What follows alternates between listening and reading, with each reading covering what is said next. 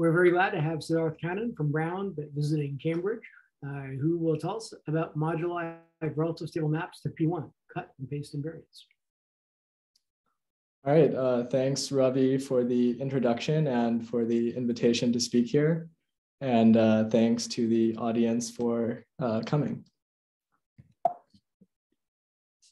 So allow me to start in sort of a very imprecise, broad way. I just want to say something about how I see this project fitting into sort of a greater mathematical context. So the space I'm going to tell you about today is some moduli space of relative stable maps. Right now, you don't really need to know what this thing is. And I'm going to specialize to a particularly elementary case. But in broad terms, like what is the space parametrizing? So the word relative is in the name. So we should start with like a variety together with a divisor. And we're interested in mapping curves to our variety, maybe marked curves. And we should think of this X in the notation as somehow encoding like contact orders of the curve with the divisor. And this moduli space of relative stable maps compactifies the moduli space of maps from smooth curves with prescribed contact orders. And for now, we don't really need to think about how the compactification works.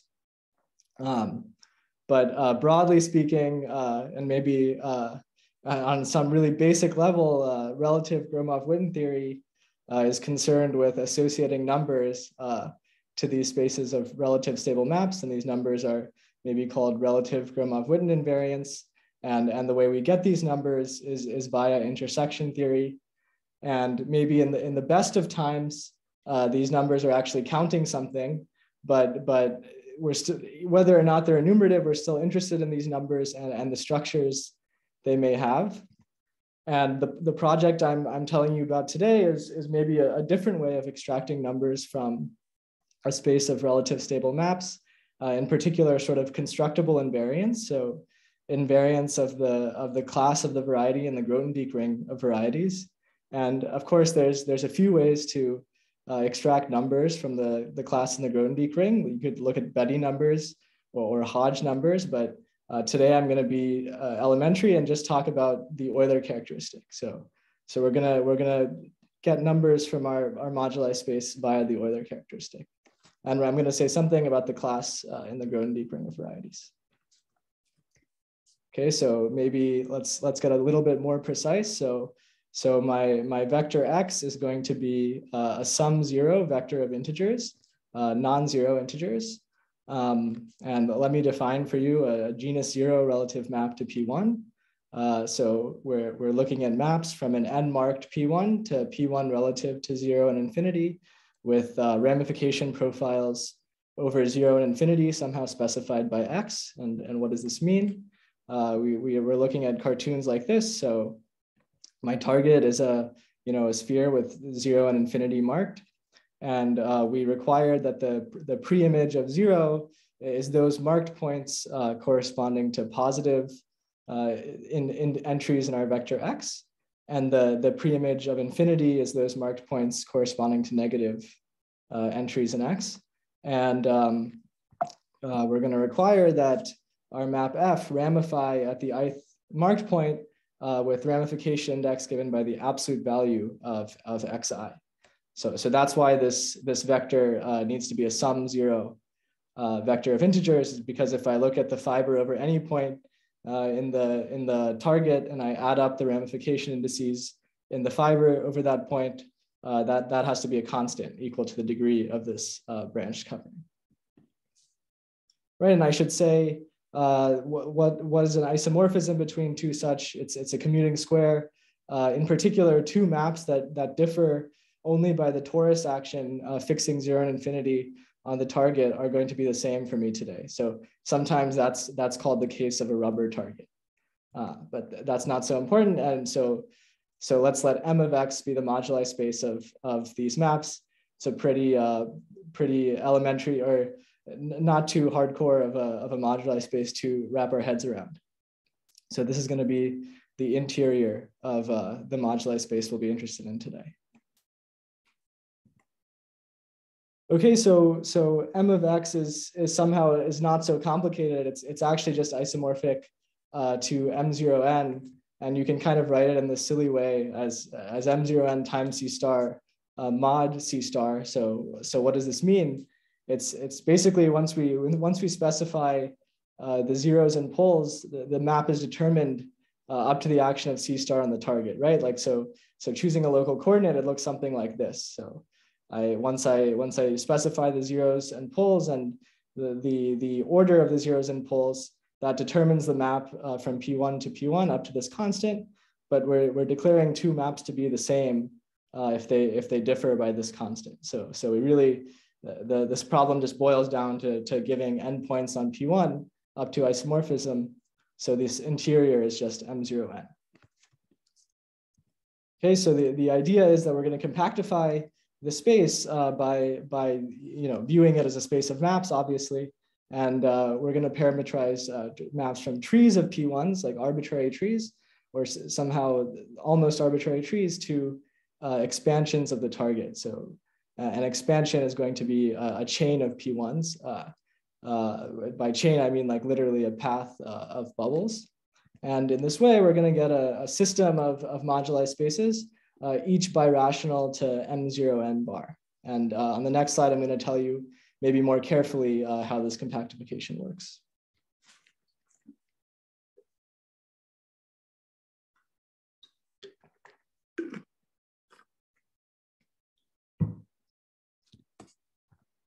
Okay, so maybe more precisely. So what is a relative stable map to P1? Well, it's really a map to a chain of P1s. So I have a morphism from an n-marked tree of P1s to a chain of P1s. Of course, the marked points are smooth points, and they're distinct from each other. And 0 and infinity here are just names for two marked points on the target, but they're required to come. They're required to be on the two extreme components. Whenever I have a chain, it makes sense to talk about the two unique extreme components of that chain, and 0 and infinity have to be on those two components. Right, so here's a cartoon. So we will still require that the preimage of 0 is those marked points corresponding to positive entries, and the preimage of infinity is those marked points corresponding to negative entries. And we still require that F ramifies with degree equal to the absolute value of xi at the ith marked point. But now we should probably say something about the nodes as well. So the preimage of a node is a union of nodes, and there better be a well-defined ramification index at each node. So what does that mean? It means that by passing to the normalization of source and target, I can read off some ramification index on either side of each node, and those have to agree so that it makes sense to talk about the ramification index at a node. My isomorphisms are still going to be commuting squares of isomorphisms between source and target. And requiring stability, which I don't really want to get into the weeds talking about stability, but so the moduli space of all maps with finitely many automorphisms satisfying these properties is going to be M bar of X. So this is the moduli space we'll be dealing with today. And maybe just to say one thing about stability is that for today, for this talk, stability just means that each component of the target has at least one preimage with three special points on the source. So this component has one preimage with two special points, but that's okay because it has at least one other with more than two special points. Okay, so this is the moduli space we're going to be. So this is really, I mean, from the Gromov-Witten perspective, this is maybe the simplest possible moduli space of stable maps, relative stable maps we could work with. But we can ask sort of different questions because it's easy to get our hands, or it's possible to get our hands on the structure here. So I want to tell you sort of this first main theorem about the class of the moduli space in the Grothendieck ring. But I first have to tell you about this chamber structure on the space of ramification data. So let's let brackets n be the set of numbers from 1 through n, and for each subset of this set of integers, I can define a hyperplane called W sub I. So W sub I is defined by requiring the sum of the coordinates indexed by our subset to be 0 inside of Rn. And we're going to let A sub n be sort of the wall, the hyperplane corresponding to the biggest set minus all of the other hyperplanes. So the hyperplane corresponding to the biggest set is the one where the sum of all the entries is 0, and certainly our ramification data will always be chosen from this hyperplane. And the point is that the connected components of what's left over are called resonance chambers. So in fact, this arrangement of hyperplanes is often called the resonance arrangement of hyperplanes, and the chambers, these big chambers, are called resonance chambers. And these terms, I believe, were coined by Shadrin, Shapiro, and Weinstein in their work on double Hurwitz numbers, which I'll cite more properly later on. So here's an example of A sub 3. So it lives in R3, but it's all in this hyperplane in R3. So I view it as a plane, and then there's 3 walls we're cutting out, and there's 6 resonance chambers here. Okay, so now with that notation in hand, I can state the first main theorem of this talk, which is, so if we view the class of this moduli space of relative stable maps in the Grothendieck ring of varieties as a function of the input data, it's constant on the interiors of resonance chambers. So one remark is that this moduli problem is really representable by a Deligne-Mumford stack, but throughout the talk I'm just working with the coarse moduli space. So it makes sense to take the class of this thing in the Grothendieck ring. And what does this mean?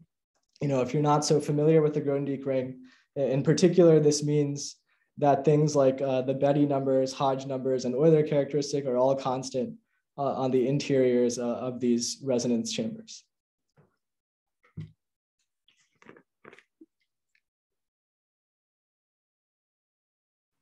So you mentioned that they're all that all these variants are constant, but I would kind of vaguely expect it to be all Lefschetz, or is that not going to be? Are these going to be crazy things? Maybe that follows from what I'm going to say, but I'm not claiming it's obvious. It's just that I would think I expect it just because I would not know what else to expect. Which is maybe not a great reason. But maybe it is. I think it is all Lefschetz, but don't quote me. I think it'll maybe your question will be answered through when we get our hands on. Great.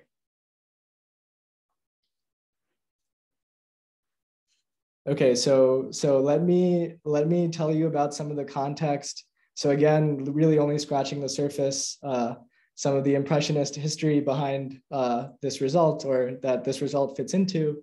So on the enumerative side, there's the story of double Hurwitz numbers, which are counting branched covers of P1 by P1 with ramification over 0 and infinity specified by my vector x, and simple ramification everywhere else.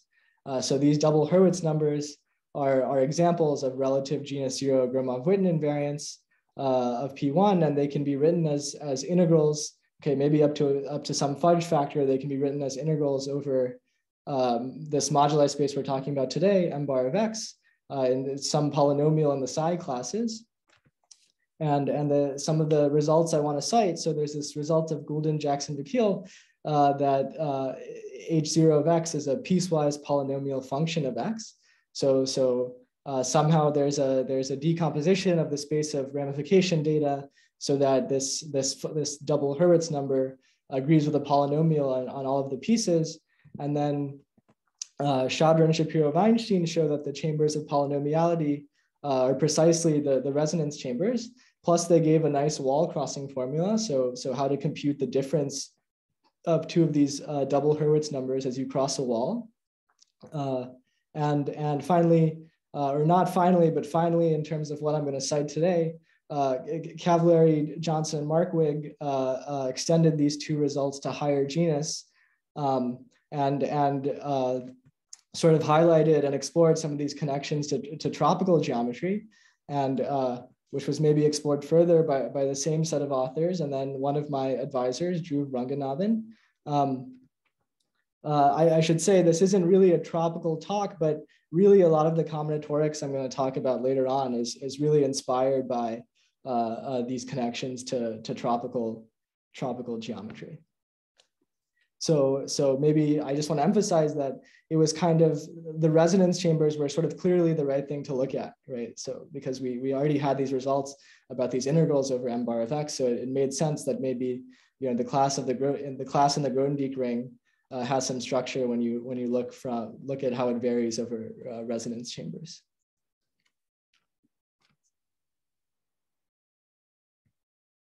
Okay, so I maybe shifting gears a little bit. I want to tell you the other main theorem of this talk, which is about Euler characteristics in sort of a special case. So let's specialize the ramification data. So let's let x be one positive entry, which is n, and then n negative entries, which are all -1. So these are maps from n+1 marked curves or marked P1s that are of degree n and maximally ramified over 0. So there's only one preimage of 0, which is mapped with ramification index n. And there's n preimages of infinity at which the map is a local isomorphism.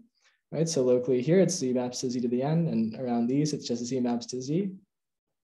And of course, this cartoon is a picture on the interior of the moduli space. In general, we have like trees and chains.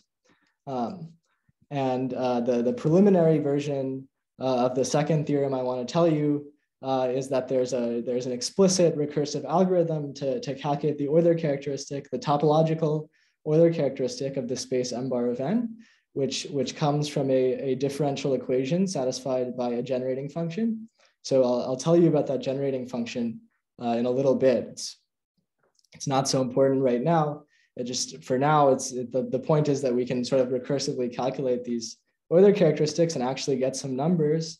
So the space m bar of n, remember, it's maps from n+1 marked curve. So it's birational to m0 n+1 bar. So it makes sense to compare these two topological Euler characteristics. Maybe just one thing to point out here is that it looks like the Euler characteristic of m of n bar sort of grows much faster. So already at n equals 8, this one is like 500,000 and this one's like 15,000. And I'll try to say something slightly more precise about that later on.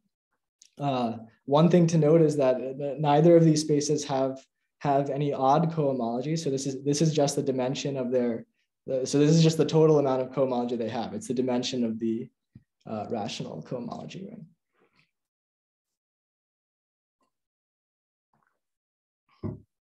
So maybe the takeaway is m0 n+1 bar already has a ton of cohomology, and this relative stable map space has a whole lot more.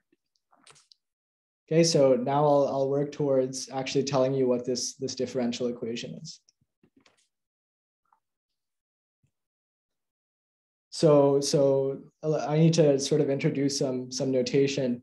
So inside of m0 n+1 bar, which parametrizes stable trees of P1s, I can look at the locus of curves that have exactly k irreducible components. So that's what this m0 n+1 bar of k is. It's some locally closed stratum, and we have this birational morphism from m of n bar to m0 n+1 bar that takes a map and gives its stabilized source curve. So there's a typo here. There should be n plus 1 on both sides, but that's okay. The point is that we can take the source curve and stabilize, and we get a birational map. And we can define a locus in M of n bar by pulling back this locus in M0 n plus 1 bar. So in other words, this locus M bar n of k is the locus of maps where if you stabilize the source curve, that the resulting curve will have k irreducible components.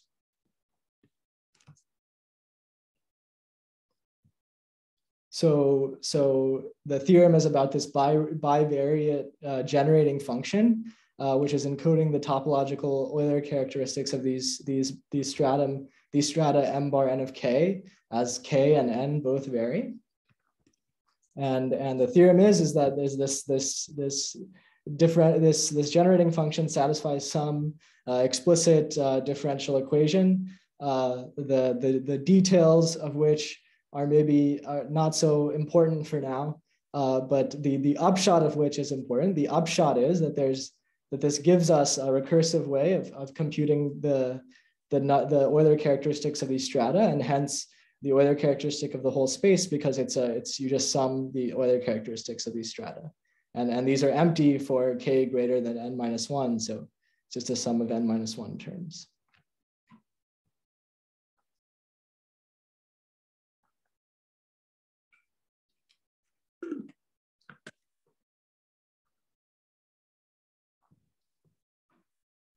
Okay, so just as I gave some historical context for the first result, I want to give some context for the second result, and the main context is sort of separate work of Getzler and Menin on the Euler characteristics of M0 n plus 1 bar, and this is really one of my favorite theorems, one of the theorems I find sort of most inspirational. So you can introduce these two sort of exponential generating functions, I mean, up to some shift. So nu of t is encoding the topological Euler characteristics of these open moduli spaces in genus 0. And nu bar of t is encoding the Euler characteristics of the compactified moduli spaces. And sort of the beautiful theorem is that these two formal power series are inverse to each other under composition of power series.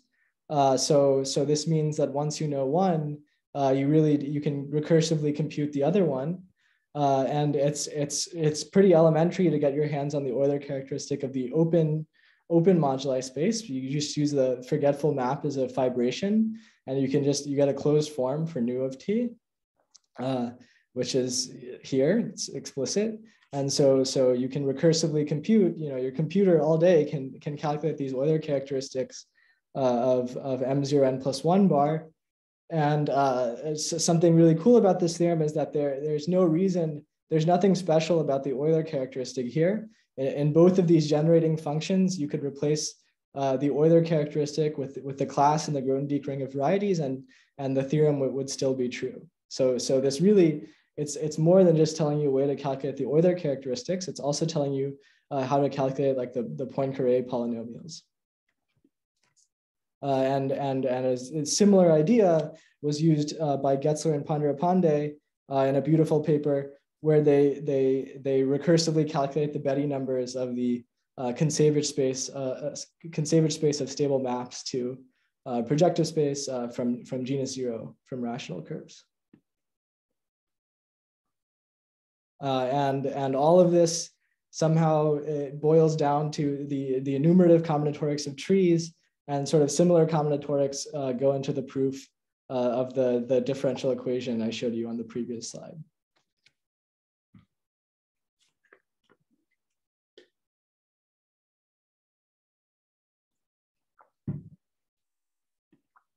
Okay, so let's get our hands on this moduli space. So maybe the most important thing for working with this space in the Grothendieck ring is that we can stratify it by some combinatorial type. What does this mean? So every morphism, every point in this moduli space is some map of nodal curves, and nodal curves have dual graphs. So we can discretize each morphism in our moduli space. So what's going on here? Here's a cartoon of some relative stable map, and we pass to the dual graph of source and target. The target is always going to have a pretty uninteresting, it's always a path, right? So this tree is always a path. And I should say, in case you're not so familiar with dual graphs, you put a vertex for each irreducible component of your curve, and then you connect two vertices when the corresponding components are joined by a node, and then you add leaf, so vertices of degree 1 for each of the marked points. By the way we sort of set up our moduli problem, the map we get on over here is an honest map of trees where edges are going to map to edges, vertices are going to map to vertices, leaves are going to map to leaves. So we get some combinatorial data like this, and we're going to call the resulting combinatorial data the combinatorial type of the map. Okay, so these are going to correspond to the strata of a stratification. I'm not sure if I'm supposed to be monitoring the chat here. No, no, definitely not. People can just ask questions from the chat if they want to. Yeah. All right, sounds good. Okay, so this is the combinatorial type of the map. Okay, so now let's fix some combinatorial type, some combinatorial data, and we can let M of pi, so pi is my combinatorial type, then let's let M of pi be the locus of maps with that combinatorial type. And almost tautologically, in the Grothendieck ring, we can write the class of our moduli space as a sum over all of the combinatorial types of the moduli space of curves with that combinatorial, or the moduli space of maps with that combinatorial type. Right, and the big goal, the first goal of the talk, is to convince you, is to show that this sum only depends on the resonance chamber containing. So remember, we had this chamber decomposition, and this class in the Grothendieck ring is supposed to only depend on the resonance chamber that contains X.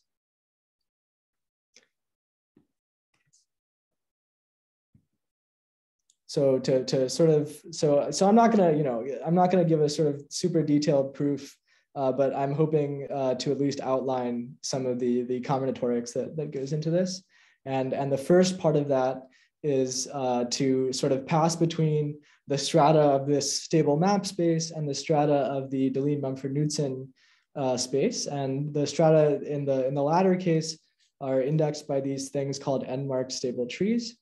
So first of all, a tree is always finite and connected in this talk, and a stable tree is one that doesn't have any bivalent vertices, so no vertices of degree 2. So I say valence for the degree of the number of half edges emanating from a vertex. And an n-marked stable tree is a stable tree together with a bijection between a set of leaves. So a leaf is a vertex of degree 1 or valence 1. And so it's an n-marked stable tree is a stable tree with a bijection between its leaves and the set of numbers from 1 through n. So just a labeling of the leaves. And we can set gamma 0n to be the set of isomorphism classes of n-marked stable trees. And the point of this set is that it indexes a stratification of M0n bar. So here's an example. So here's gamma 04. So there's 4 strata. So the smallest tree is always the biggest strata or biggest stratum. So this is the stratum of smooth curves in M04, M04 bar, and then there's 3 boundary strata which turn out to just be points in this case. And of course, the stratum that a tree corresponds to is precisely the moduli space of curves with that dual tree. So it's a tight correspondence. And the point of introducing all this is that I want to pass between these strata and the sort of combinatorial types I was telling you about on the last few slides. So towards enumerating these, so there's kind of an obvious way to pass between these combinatorial types and stable trees. So if I have a combinatorial type, I can kind of just smooth out all of the degree 2 vertices. They're kind of redundant and get a stable tree, right? Because a stable tree is just one that doesn't have any valence 2 vertices. But obviously this is a somewhat forgetful operation, and there might be different combinatorial types that give me the same tree at the end of the day. So maybe we want to soup this up a little bit. So how to do that? Well, we can label the internal vertices of the stable tree, and we see that we're getting slightly more than just a tree here. We can get an ordered partition of the internal vertices of our tree. So how does this work? Well, anytime I have a path, and I have one end labeled 0 and one end labeled infinity, I can just order my path from 0 to infinity. And then therefore I can order this ordering induces an ordering of the fibers over each vertex. So the fiber over this vertex comes first, and then the second vertex, and so on. And if we unpack if we look at this labeling, we see that this is the ordered partition we get in this case. Okay, so remembering slightly more than just the stabilization of the source tree, I want to remember the stabilization of the source tree and the associated ordered partition of the internal vertices that I get from the path structure on the target.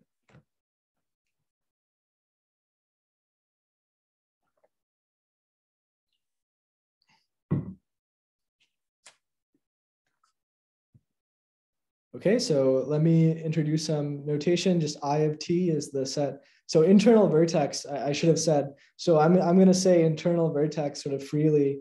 So internal just means a vertex that's not a leaf. Okay, so the leaves are the external vertices, and the internal vertices are the non-leaf vertices. And I'm going to say I of t is the set of internal vertices of a tree T. And using this procedure of the previous slide, we get a map from the set of combinatorial types of stable maps to the set of pairs T comma rho, where T is a stable tree and rho is an ordered partition of the set of internal vertices. And the question is which ordered partitions arise in this way? If we can answer that question, then somehow we eliminate the problem of looking at combinatorial types, which are maybe somewhat unwieldy, and we can just kind of work with stable trees, which we maybe we're more comfortable working with. So that's the next step of the talk, is to say, so which ordered partitions are going to arise. So these ordered partitions are gonna depend on some directed tree structure. So suppose I have a fixed n-mark stable tree, and I want to know which ordered partitions of that vertex set arise, and I have also ramification data selected from the interior of some resonance chamber.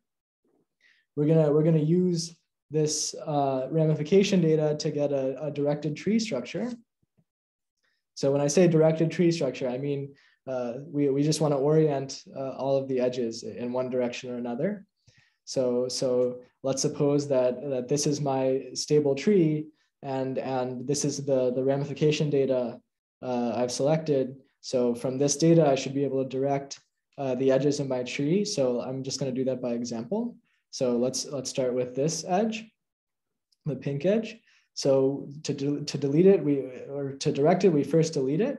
And of course, in a tree, anytime we delete any edges, we get any edge disconnects the tree. So we'll get two connected components, which I've circled here.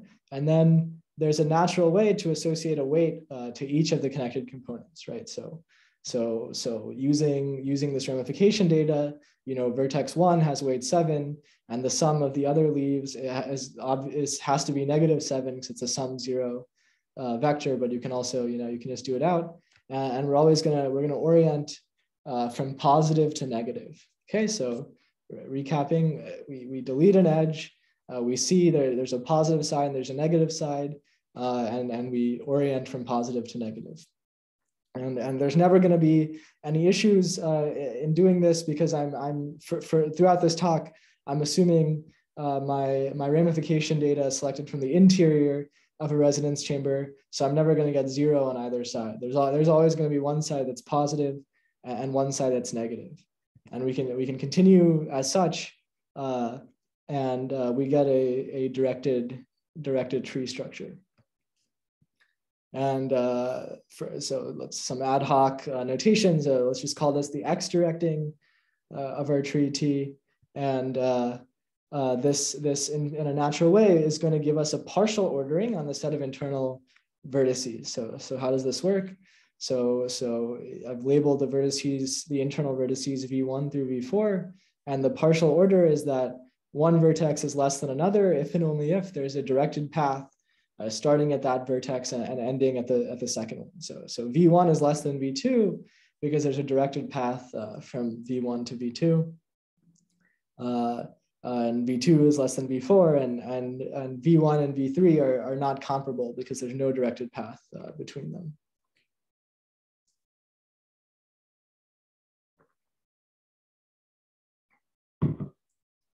Okay, so why bother?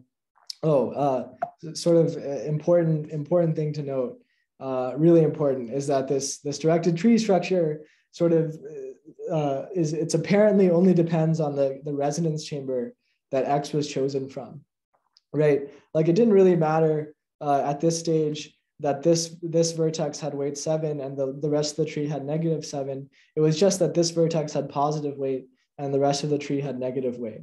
So really, this directed tree structure only depends on the subsets which are positive and the subsets which are negative, which is exactly the data of the resonance chamber that the ramification data was chosen from. So the point of introducing this directed tree structure is that it lets us parameterize combinatorial types. So it tells us, it answers the question of which ordered partitions arise. So there's a bijection between the set of combinatorial types of maps, whose if I take the source tree and stabilize, I get T, and ordered partitions of the set of internal vertices of T, which refine, in scare quotes, refine the directed tree structure. So the reason I put refine in quotes is that you need to unpack this. So anytime you get an ordered partition, you get there's a natural way to upgrade that to a partial order, and that partial order has to refine the partial order that I defined on the previous slide. So let's see this in an example. So I have my stable tree T and my ramification data, and I've gone ahead and oriented all the edges according to the rules I laid out on the previous slide. And the partial, so let me zoom in to make sure people can see.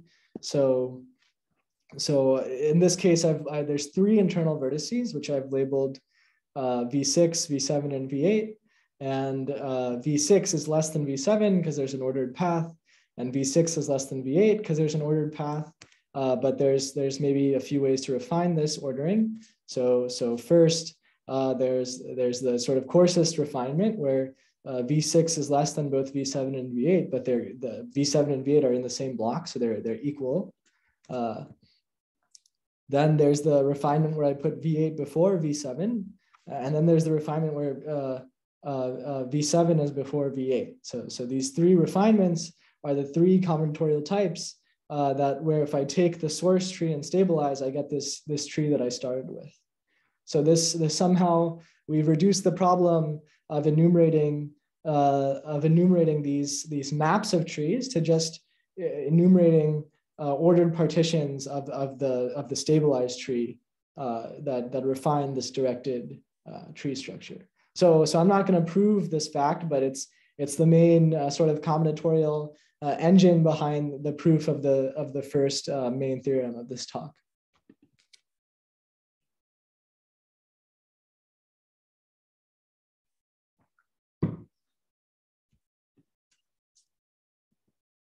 Okay, so the next thing to do is to parameterize the maps with fixed combinatorial type. So say I have this combinatorial type and I want to parameterize the moduli space of maps with that combinatorial type. Well, I can go vertex by vertex on the target tree. So for this vertex, I have to give a map from a thrice marked P1 to P1 relative to 0 and infinity with some ramification data. But as we saw at the beginning, the actual ramification data doesn't matter. This is just an M03, which I've written as M03 times C star mod C star. And it's maybe slightly more complicated when we move to the next vertex, because now I have to give two maps from two thrice marked P1s. And those maps there's a torus factor for each of those maps, but I only get to mod out by one torus factor for the action of the torus on this component. So altogether in the Grothendieck ring of varieties, the class of this stratum is M03 cubed times C star. So somehow I'm getting this excess C star because there's two components in the preimage of this component.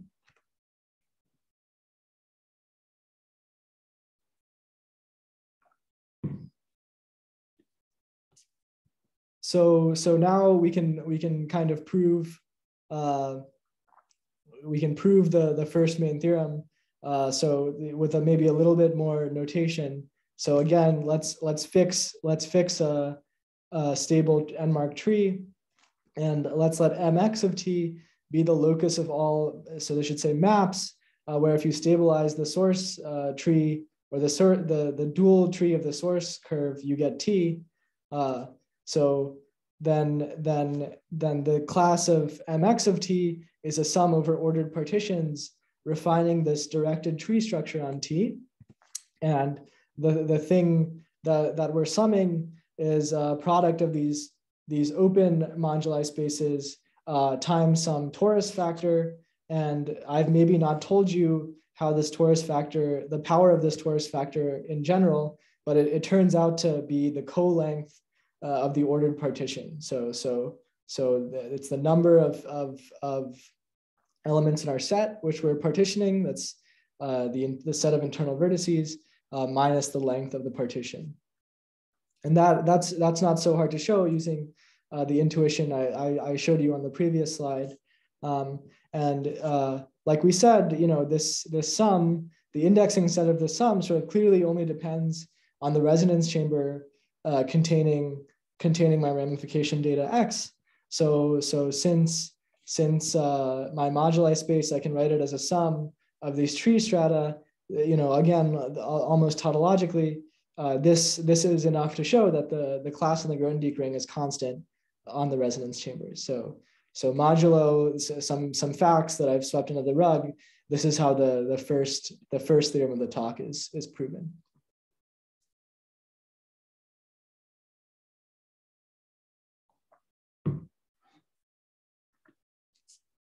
Okay, so let me now shift gears to talk about the second theorem, which is this Euler characteristic. So of course we can take Euler characteristics on both sides of the equation on the previous slide. So the Euler characteristic of the moduli space is a sum of the Euler characteristic of these strata. And then again, using the equation for the strata as a sum over ordered partitions. So the contributions, we're getting some Euler characteristics of these open n-marked moduli spaces. So veil. So this means the valence of V. I probably had that on the previous slide too. But so this is the number of half edges connected to a vertex V, and then we get the Euler characteristic of the torus to some power. But of course, the Euler characteristic of a torus is 0, and it's pretty elementary to show that the Euler characteristic of this open moduli space up to a sign is 3 less than the number of marked points factorial. So this is almost always going to be 0 unless it so happens that the length of this partition is equal to the number of internal vertices. So rewriting the sum, it's a sum over stable trees, some factor here, which is counting the number of total orderings of the set of internal vertices, which refine the directed tree structure. So it's total orderings because that's precisely when the length is equal to the size of the whole set, and then times some weight associated to each of the vertices of the tree. So maybe the thing to emphasize here is that this last sum, it's really purely combinatorial, and maybe the only mysterious thing in the sum is this factor of OX of t, which is counting some number of total orderings of the set of vertices that refines the directed tree structure.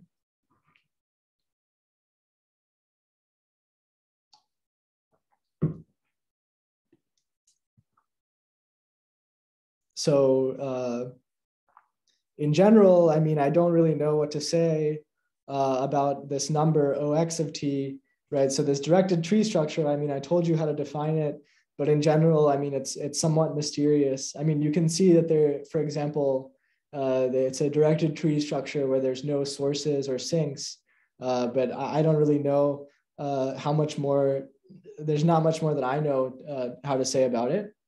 So maybe it's in general hard to say what this number is, but the idea is that there's some recursive structure we can take advantage of for the special family of ramification data.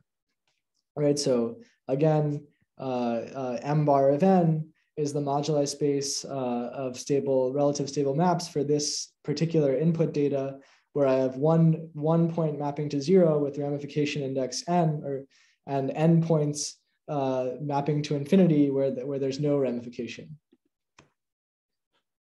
So this last part of the talk, I'm just going to tell you how this recursion might look in this case. So the point is that in this special case, it's the x directing the directed tree structure is pretty nice. So it only depends on the location of the first leaf, right? So here this is the case when n equals 4. So remember how I defined this directed tree structure. I said go to each of the edges one by one, delete the edge, and there's going to be a positive connected component and a negative connected component. But the way this ramification data is chosen, the positive connected component is always just going to be the component that contains 1. So we can kind of just go through our tree and direct every edge sort of away from 1. And a way of saying this is that this directed tree structure only depends on the rooted tree that we obtain by forgetting all but the first leaf of our tree. So we can erase the other leaves. They're sort of insignificant for actually directing our tree. We just, as soon as we know where the root is, we know how to direct our tree. And if you recall from a couple slides ago, if we're interested in the Euler characteristic of the moduli space, we're interested in counting the number of total orderings of the set of internal vertices of trees that look like this, that refine the partial order imposed by the directed tree structure. And the point is that we can do that recursively. So how does this look in general? So suppose I have some maybe large tree T with this special ramification data so that the directed tree structure only depends on this root labeled 1. So every edge is directed away from that root. So maybe there's some systematic way of counting these orderings. So we can break our tree T at this base, this vertex that's connected to the root. And in this case, there's always going to be some trivial edge. And then in this case, I get two sort of non-trivial trees. And the insight is that these trees are they're sort of a smaller version of the same picture, right? So these are also rooted trees where the directed tree structure is totally determined by the location of the root. So so I want to count orderings. So it's maybe easy to count orderings on each of these pieces. So T1 has only two internal vertices, and they're connected by a directed edge. So there's only one way to order them because they've already been ordered for us. T2 has three internal vertices, and one is less than the other two, but the other two can be ordered freely. So I get two orderings from T2. And whenever I have a bunch of ordered sets, the number of ways to combine them to make a big ordered set is always given by some multinomial coefficient. So in this case, it's just a binomial coefficient because there's only two trees to combine. But it's 5 choose 2, which is 10. So there's 10 ways to combine these orderings. So in total, there's 20 orderings of this large tree. And maybe we haven't said anything too deep here, but the point is that there's recursion in this problem of counting orderings, and therefore there's recursion in the problem of computing these Euler characteristics.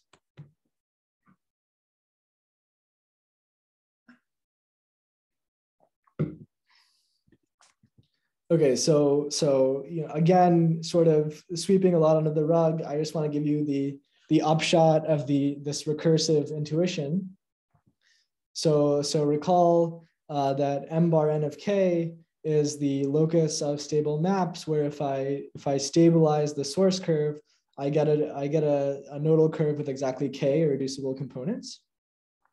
Remember, these showed up in that bivariate generating function in the second theorem I showed you today. So let's define these auxiliary generating functions called nu sub k of t. So nu sub k of t is a generating function for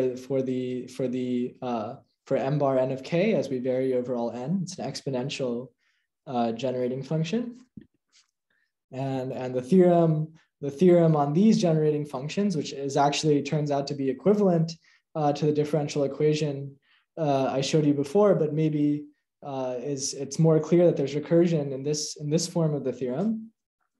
So nu sub m of t is only going to depend on nu 1 through nu m minus 1 if you kind of stare at this formula.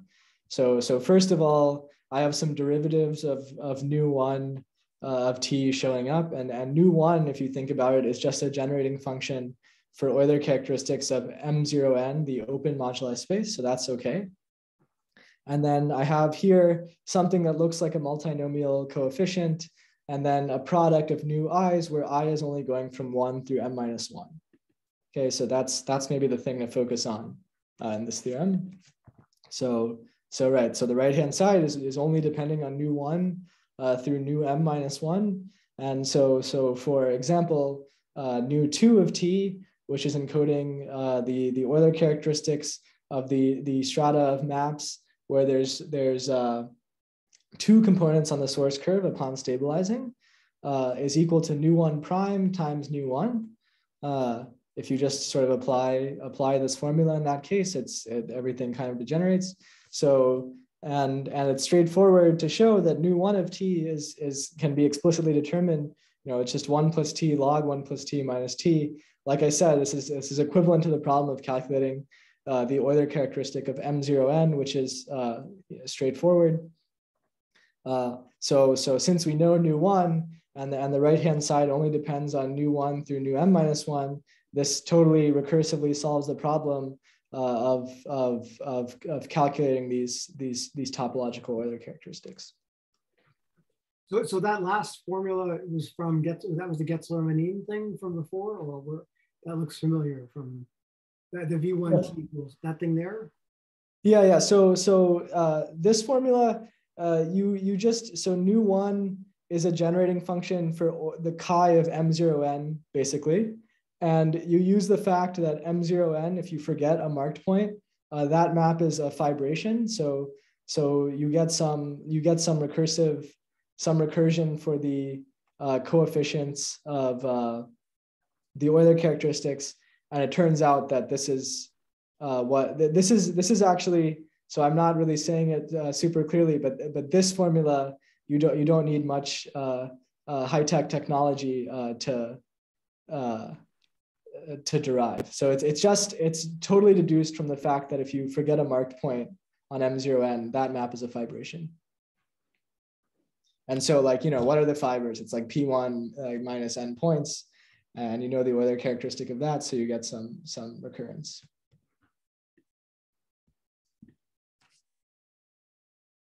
Okay, so let me just, so that's pretty much all I wanted to say about what I've done. But I want to conclude by telling you some stuff that I'd like to know, and maybe the most pressing, the most conspicuously absent theorem from this talk is like a wall crossing formula.